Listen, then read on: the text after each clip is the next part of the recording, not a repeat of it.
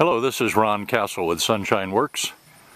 We're going to take a look today at our simple pump installation here at our small farm in Franklin County, Tennessee. It's an absolutely gorgeous November day.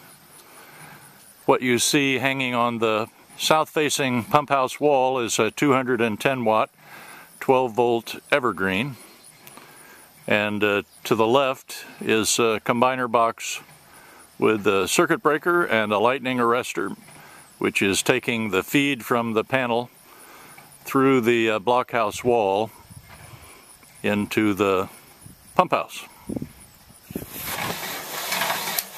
We've just stepped into the pump house door. We situated the pump house after the well was drilled to leave the simple pump a couple of feet off of the wall in the corner. I'll tilt down here so you can see the casing.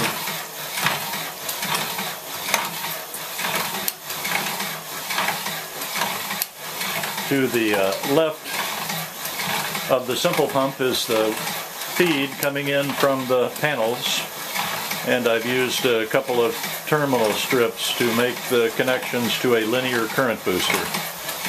And the pump is running on straight sunlight at the moment, no battery required. I have just recently installed an 18 watt low voltage LED tube lamp to illuminate the pump house at night. I'm going to turn the light on so that we'll get a better view of the other components in the system.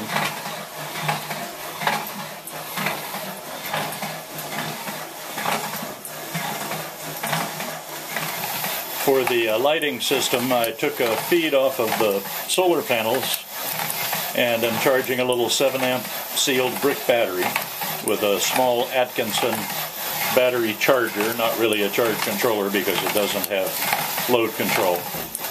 And that provides the illumination. The little battery will run the 18 watt 12 or 24 volt tube lamp for 4 to 5 hours without a recharge. I've got my amp probe meter hooked up to the motor feed, the positive feed, and what it is showing is fluctuation in amps as the pump strokes of anywhere from a low of about 3 amps. Occasionally it will peak up over 14 amps, but typically is peaking up into the mid 13 amp range. The connections from the linear current booster can sometimes be confusing for folks who don't know DC wiring too well.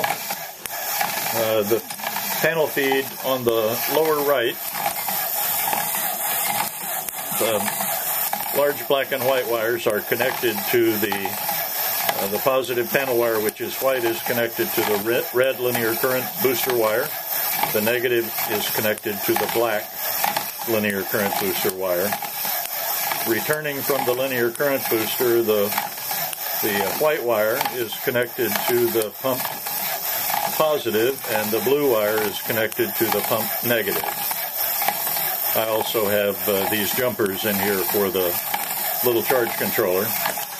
And then we have run a jumper wire from the lower terminal strip to the upper terminal strip and have wired in a float switch using the signal wire from the linear current booster to turn the pump off when the tank is full. The new simple pump linear bearing link drive also has its own on-off switch. Whoop. Let me try that one again. The simple pump linear bearing link drive also has its own on-off switch, so that you can turn the pump completely off if you wish. Around here on the back of the simple pump plate, we've got wiring for a fuse and a terminal for motor connections and the on-off switch, which will all be inside the pump enclosure if the enclosure is on the pump.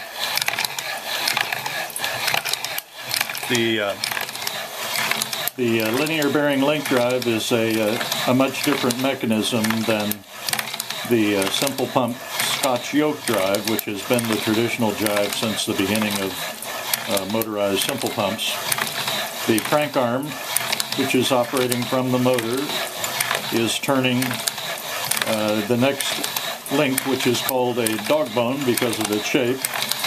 And then there is the main block, which is lifting and lowering a linear bearing rod, which is connected to the Simple Pump main rod.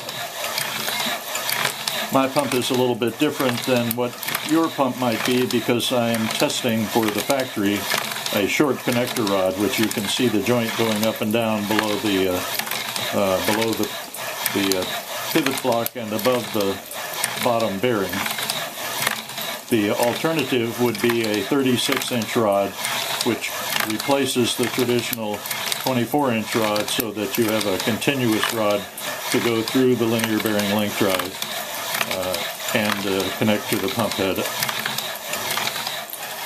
The way I have my Simple Pump plumbed is I have a fixed water line, which will eventually be on a union, but is not yet to this point, so if I have to take the pipe off the pump, I have to cut the pipe at this point. It's coming around the wall, and the water is flowing into a 550-gallon poly tank. The float switch wire accompanies the pipe, just to make it as neat and tidy as we can. The cover for the Simple Pump is laying there on top of the tank. We intentionally let out about 250 gallons of water this morning so that we would have plenty of pumping time here for the purpose of the video. I've done something else that may be helpful to some. I'm using a little terminal switch on the wall here and a single pole, single throw switch to disconnect the signal from the float switch to the Simple Pump when the tank is full. The reason for doing this is so that if the tank is full, I don't have to fiddle with the float switch in the tank in order to divert the water and keep the pump running for other purposes. By overriding the float switch, I can divert water using the valves behind the pump head there to send water to an outside faucet, and I can do that if the Simple Pump tank is full. I can still run the pump during daylight hours to pump water. Here is the view inside the pump house from left to right. The 550-gallon tank, the Simple Pump, and all the wiring. I've got my hand lever stored in the corner behind the pump there in case we need it for manual operation. I've taken the pump head off and put it back on the pump twice now. It took me 10 or 12 minutes to do that each side.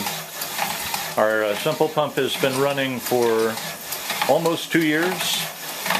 I would guess that we filled up this 550-gallon tank about once a week.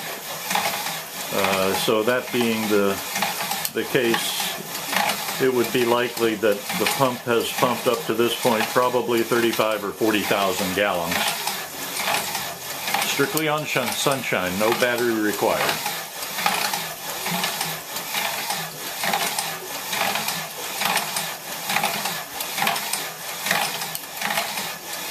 If you need help with your Simple Pump application, please visit www.sunshineworks.com.